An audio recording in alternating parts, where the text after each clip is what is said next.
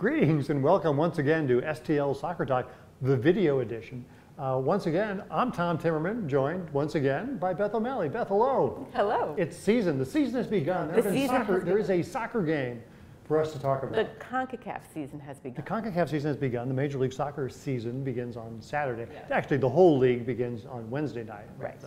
Inter Miami and Real Salt Lake, because it'll be your first and maybe your last chance to see Inter Miami this year. No, they'll only be on every single week. Whenever possible, there'll be an Inter Miami game. But they're kicking off the season. They are kicking off the season on Wednesday night. But back to City SC. Back to City SC, which last night defeated Houston 2-1 in the first round of the CONCACAF Champions Cup, in the first of the two-leg total goals series. Yes. As the hip kids like to call it.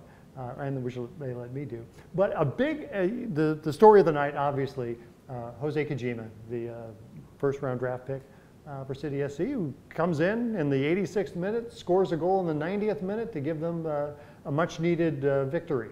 Yes, it was. I was sitting not in the press box, so was able to cheer a little bit, but being in the crowd for that moment was really exciting. People lost their minds a little bit more than they usually do for other goals that City scores. It was great to see a player who clearly has worked hard his entire college career as a youth, and to be rewarded not just with being able to play his first game, but then getting his first goal in the professional league. That's really exciting for him. He was very soft-spoken after the game, and he was clearly I would say he was pretty moved by the experience. He made sure to thank his previous coaches, his college coach. He called his mom after the game, so just a really kind of sweet moment. Yeah, but one happy guy. He was very happy. He was very happy.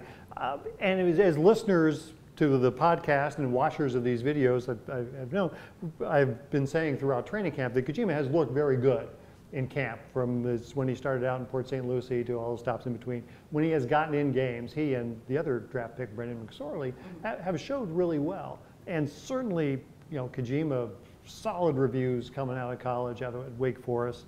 Other players saying he's just an incredibly hard worker. He's an incredible student of the game. What's going on?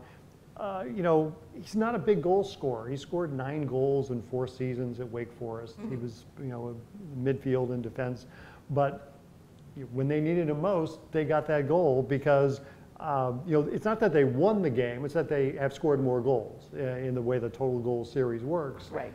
They're up 2-1 on Houston. They just need a tie next Tuesday when they play Houston. And there are even scenarios in which they can lose the game and still advance under the road goals tiebreaker system. And we'll probably talk a lot more about that in the podcast. I believe we will, which would be one more reason to turn on. Exactly. But maybe not a lot of offense in the first half. The City was able to get in deep, but then the last pass just was they couldn't get the ball into a scoring position after they got into a dangerous position. But then in the second half, they just kind of exploded and could have had and should have had probably another goal in there somewhere. Yes. Sam Adeniran had 4 shots. The team had 0 shots on goal and on target in the first half. The goalie usually didn't make a save. The second half, they had 5, and other chances that were dangerous and missed. So they created some offense. They just couldn't get the ball to go in. Adeniran hit the post twice, I think. Houston's goalie, Steve Clark, I don't know if he physically can stand on his head, but he did. He metaphorically stood on his head in that game. And now they play a game, a real game. Not that that wasn't a real game, but another. They play an MLS game, and their season opener on Saturday. On Saturday against Real Salt Lake.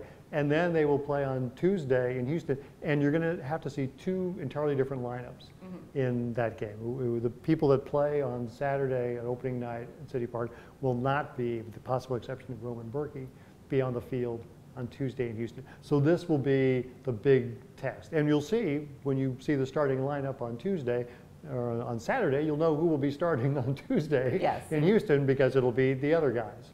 But Houston's going to be in the same situation. Houston will be at home on Saturday playing Kansas City, and then they will have to turn.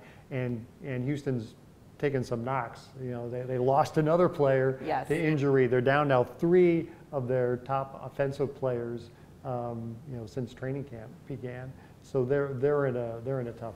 Houston's coach did not seem to be relishing the idea of playing Kansas City and turning around and playing St. Louis again. So we'll see how those games go for them and see how St. Louis City does on Saturday. Indeed, we shall. On that note, there'll be more about this on the podcast, which you can find on this same platform if you look carefully or even casually.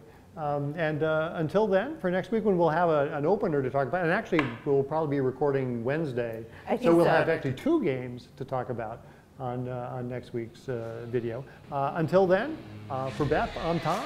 Be seeing you.